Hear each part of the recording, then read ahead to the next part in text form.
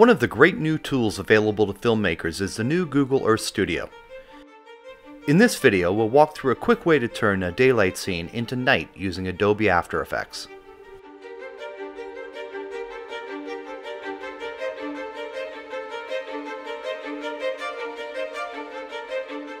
The new Earth Studio provides cinematic control to create great-looking videos of places from around the world and allows for time of day control to simulate sun position and evening moonlit scenes. For evening videos, however, streets and building lighting is not an option, and the scenes tend to look nice, but flat and unrealistic. Using this simple technique, you can add modern lighting to evening videos to bring your nighttime renders to life, all within a few minutes in Adobe After Effects. This technique can be applied to videos that contain virtually any dusk to dawn scene, but is limited to the inherent quality of the source video created from the Earth Studio platform. For the most part, concentrated city scenes work best. Additionally, by adding track points in Earth Studio, you can enhance your videos with simulated lighting, colors, or animation. Try to build a scene where the details are defined but doesn't exaggerate the model resolution of the buildings. Distant buildings can be used with this technique, but may produce blurred or moire effect in the conversion process, as is visible in this view of New York City. So let's get started.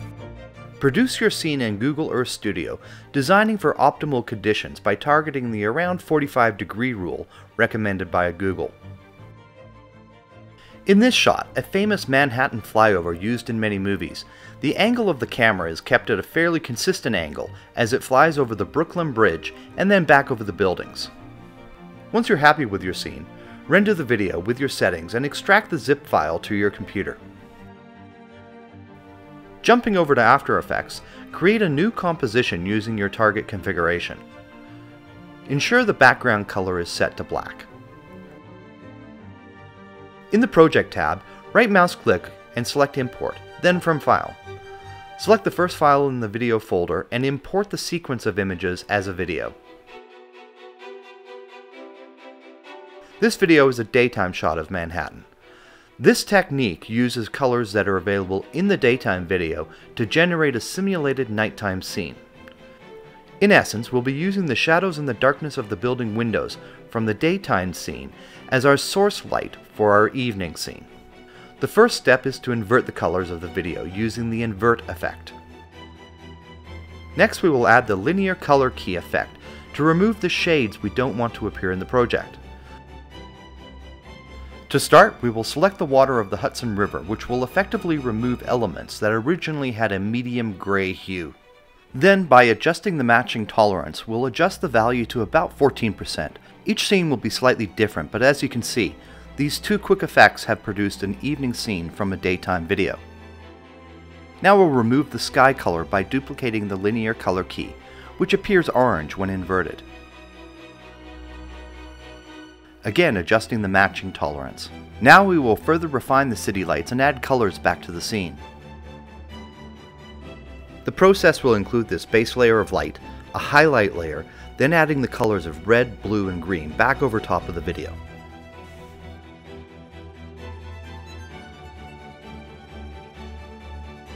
To create the highlight layer, we're going to duplicate the base layer and then make adjustments to that layer.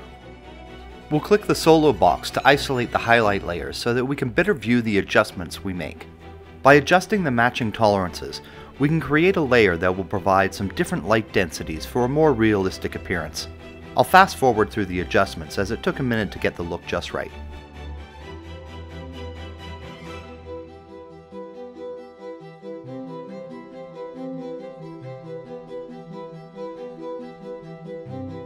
We will change the blend method to add for this layer, but I will also add a slight glow to the lights to brighten up the highlighted areas. I'm using the VR glow effect here as it provides a nice glowing effect with a variety of adjustments. Additionally, I will also add a blue tinge to the glow.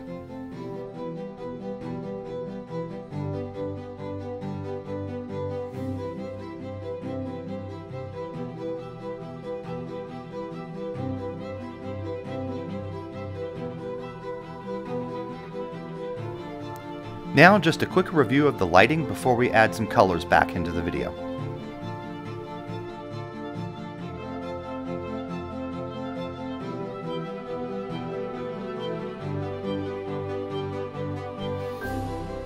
We're going to start with the color red. We'll use the Verizon logo at the top of this building to isolate the colors to add.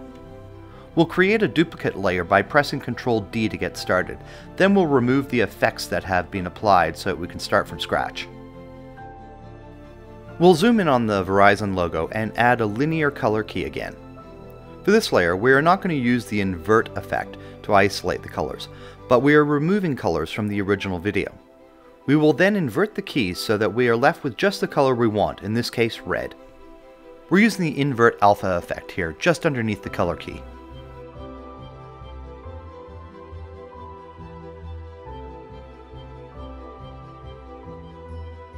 So we'll just scrub through the video here just to see where the red appears in the various frames.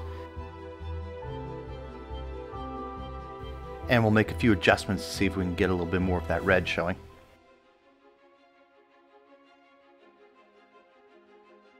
Looks like we're going to need to add some more red here, so we'll make a duplicate of our linear color key. We'll get an additional red sample and combine it with the first key. You can drag your sample circle around the color area to see what shades work best to capture the most of the image that we need.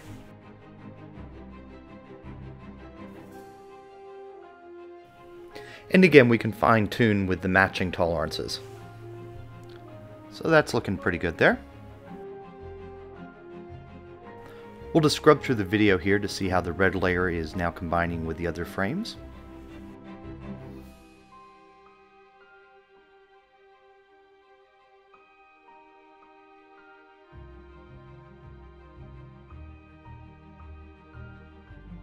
So now we'll just brighten things up again with the VR glow effect.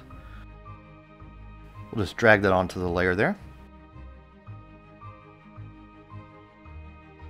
And we're going to add a red tint to that. So I'm just going to speed through here while we make some fine-tuning adjustments. Because the point of view changes in this particular scene, the colors will differ from the beginning to the end. So it's just a matter of being able to balance between the various shots between the scene. It's good to switch back to the original color space of the video so that you can see where any of the red highlights will appear in the image. And there we go, that's looking much better. And so now we'll add some of our blue highlights, so we'll again duplicate our red layer and remove the effects so we can again start from scratch. The blue layer will provide some depth to buildings that don't contain light sources from the underlying layer, and provide a subtle base to some facades. Starting again with the linear color key and the invert alpha effect, we will keep the default blue and just adjust the matching tolerance until we achieve the desired result.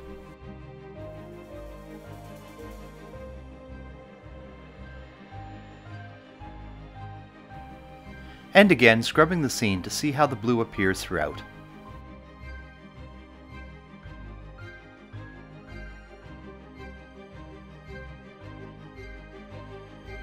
At this point, we will change the blending mode to add, as well as providing a small adjustment to the opacity of the blue layer.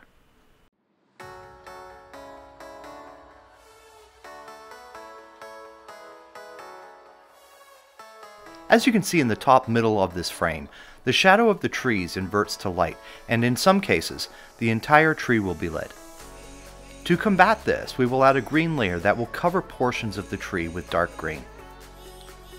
To create our green layer, we're going to again duplicate and then remove all of the existing effects. We're going to add back in the linear color key. And then we're going to start selecting the various shades of green that the tree contains. You will get some spillage into the buildings. This will be subtle when rendered.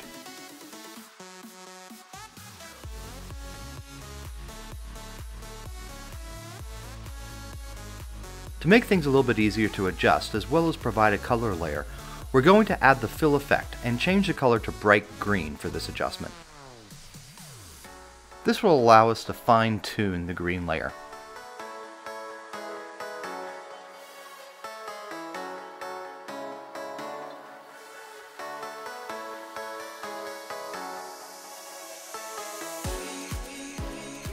Once we've found a good balance, we'll set the fill now to a darker green.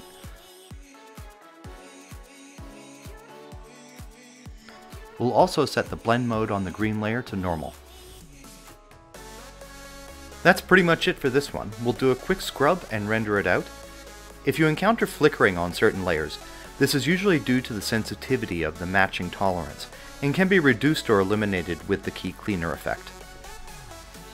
Feel free to leave a comment, and don't forget to like and subscribe.